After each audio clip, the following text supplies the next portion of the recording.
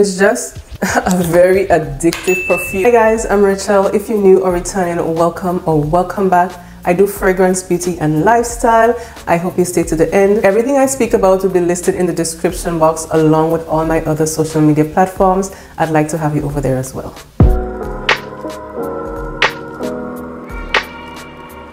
Today I'm getting into some of the best amazing smelling Arabian perfumes.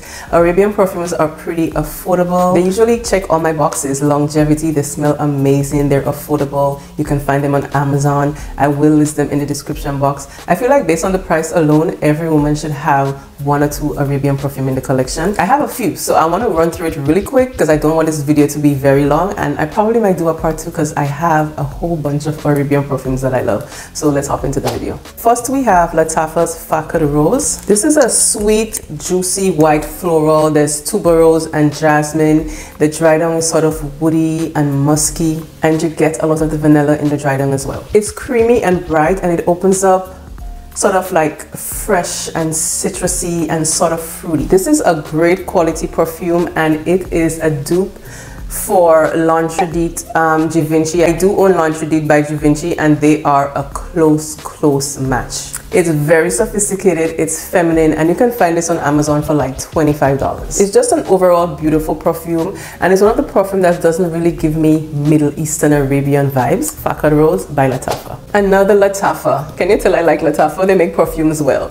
Camera. I finally got this in my collection, and I get the hype. This reminds me definitely of Angel Share, but they are not completely the same. There's just some similarities to it in my opinion. And every time I wear this perfume, I get compliments. Since I got this perfume, which is about a month ago, I have to force myself from not using it. It's just so delicious. And I find Camera to be a lot less edible smelling.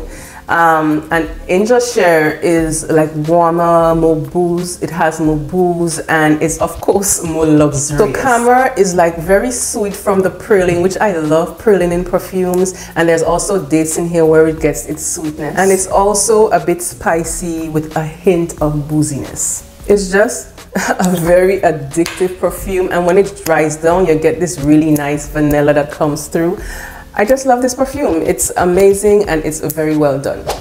Now we have Swiss Arabian Shag of Oud. Now this is not a perfume for the faint of heart. Okay, this is a very strong, very loud, very powerful rose and oud, and of course very affordable. So like I said, it's a very powerful, very strong perfume, and be advised because this is not for everyone. This is a perfume I would definitely want you to sample if you can before you actually purchase this, because this is not a blind buy safe perfume. However, if you're someone that loves sweet rose and oud, give this one a shot. This will last you forever because like 4 sprays would take you throughout the entire day. This is a monster. Shag of Oud by Swiss Arabian. Dalal by Al Rehab. Now Shag of Oud was not a blind buy safe perfume, but I find this to be a blind buy safe perfume. It's sweet caramel and vanilla. It's warm, it's cozy, it's creamy. Now if you're someone who do not like gourmand scents, you may not like this one. But to me, it's pretty well balanced, and I find it to be a great scent for transitioning from like summer nights into fall.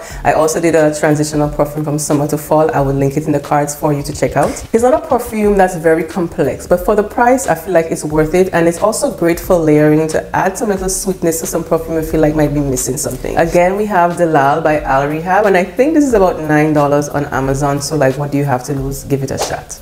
Now we have Club de Nuit Intense Woman by Armaf. Now even though this says it's for women, I find it to be very masculine leaning.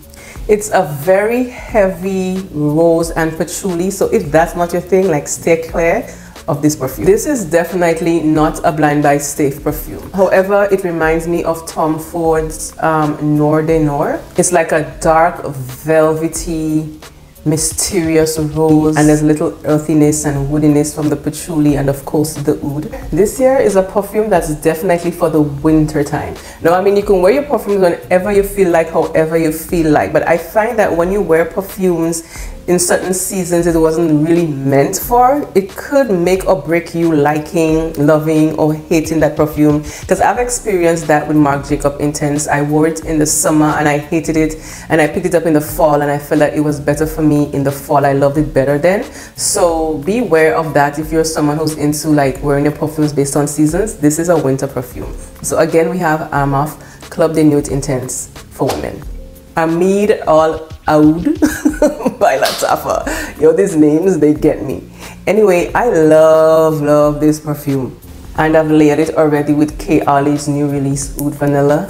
Perfect. So it opens up with a blast of sweetness. It's woody, it's smoky, and a creamy vanilla. I just love the sweetness in the perfume. It's the best combo of sweet and woods. It's done so well. So the woodiness in here definitely comes from the oud, but it's not strong at all. And then the vanilla just blends everything so well and pulls the whole entire perfume together. It grounds it so nicely. You can tell this perfume is Middle Eastern, but not so much, but you can tell. If you liked Maison Margiela by the Fireplace, you should like this scent. It's in the same scent profile, but also even if you did not like By the Fireplace and you find it too smoky or too woody, you can try this, because this one, like I said, it has this sweetness from the sugar note in here that makes it perfect and gives it this nicer blend and makes it a little bit softer than By the Fireplace, but it is within the scent profile, if you get what I'm saying. Again, we have Amid Al Oud by Lattafa, and this is a projection monster and it lasts all day on your clothes. Most Arabic perfumes do. Ragba by Lattafa. This is another sweet vanilla and oud, but I find this one to be very beginner friendly. Like if you're someone who's newer to oud, this is a very beginner friendly oud. This is a place to start. It's a little smoky from the incense in here. It's like warm, it's calming. I heard someone say that this perfume has a religious vibe, and I definitely get what I'm saying. Is the incense in here, it gives this like, take me to church. But in a good way. So it's like an incense, vanilla, wood, but the dry down is sort of creamy because there's sandalwood in here, so it brings out this creaminess in the dry down. Again, this is a great introduction to Middle Eastern fragrances because it's not loud and in your face. It's a great beginner perfume for those of us who are just getting into it. This layers very well with Angel of Minds, of course, by Kilian, or if you have the body oils from Brown Sugar Babe, check them out. Also Oud Vanilla by Kayali, and of course Camera if you have it. So here we have Ragba by Lattafa. Now I'm not going to even try to pronounce the name of this perfume.